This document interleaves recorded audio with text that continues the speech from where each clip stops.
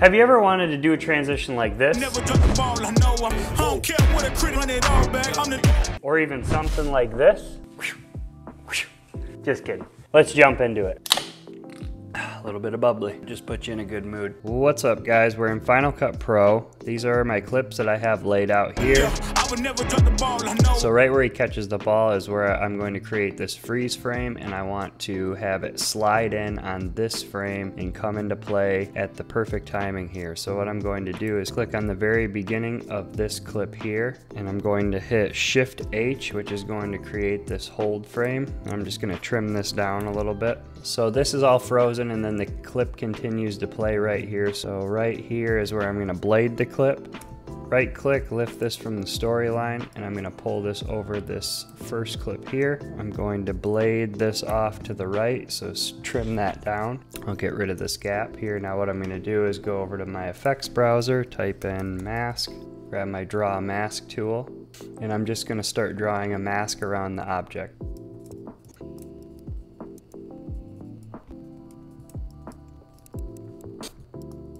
So I'm going to zoom in a little bit here and just adjust the feather.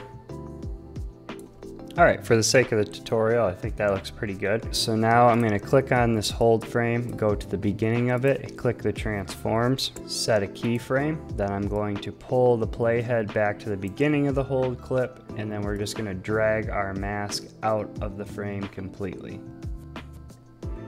And then I like to click on linear movement. So now we have something that looks like this. I like the speed of it, so now I'm just going to go ahead and add some directional blur to this. Go to your effects browser, type in directional, drag and drop it on your freeze frame. So where he comes into frame, you can make this adjustment right on screen, and you want to kind of come from that same motion. I think that's going to look good right there. Now we have something that looks like this. Already a lot better. And then what I did in the previous clip you first saw is this hologram effect I got from Ryan Nangle. It's really awesome. I love it. So what you can also do here is take that hologram effect, put it on this clip here, go to the beginning of the playhead, open it up into your inspector window, and then go to mix, so that controls everything within it. Select the keyframe at 100%, move a few frames ahead, and reduce it down to 0, so that way when it hits, it fades out. Another download I have is Ryan Nangle's shake folder. So that comes with a lot of different types of bounces and shakes and all kinds of stuff you can use, rumbles. For this one, I like throwing the vertical shake on the ending clip where he catches the ball. And again, go to the beginning of the playhead, set a keyframe on your shake amount, go a few frames ahead, and bring that down to 0. We have something that looks like this. Pretty neat. Alright, let's move on to another example here. So next up, here's the clip you saw in the intro with me and Sweet Little Princess here. When I click play, you've got these two clips, or even something like this that I lined up. So I'm going to go to the beginning of this clip, select it, hit Shift H, that creates your hold frame. I'm going to trim that down, go to where the break in the clip happens from the freeze frame to normal speed. You can see I start moving there, stop there. So this is where I'm going to blade the clip, lift from storyline, pull it over, get rid of this gap clip. So now we've got our freeze frame over top of our first clip here. Now head over to the effects browser, pull the draw mask onto our freeze frame. Let's draw this out.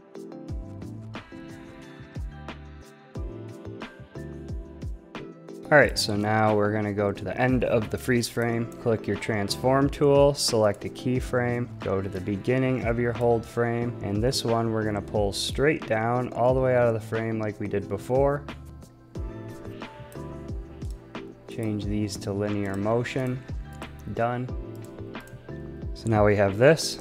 Something like this. And like we did before, you can go over to your draw mask tool, deselect this, adjust the feather, like that. I could make some adjustments to the side of my face here. Again, you know, if you're working on your own project, you could spend a little more time making the mask better, but I just want to get this point across for you guys. Okay, maybe that'll be better.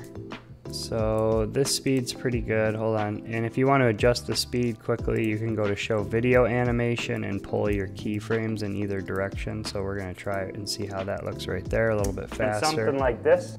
I like that. All right, so now we're going to go over to the effects browser, grab your directional blur, take your arrow, point it in the downward direction.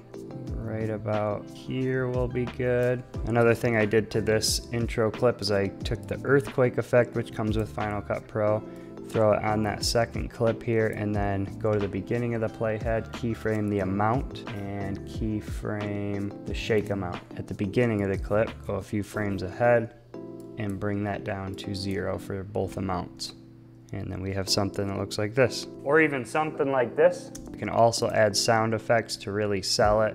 So with this one, I think in the intro I did this dinosaur step. Something like this. Whoa. Grab yourself a whoosh. Or even something like this. There you go. Well, I think that'll do it. So I hope that tutorial was helpful. If you like that kind of stuff, please give the video a like, subscribe for more to come, and we'll see you guys in the next video.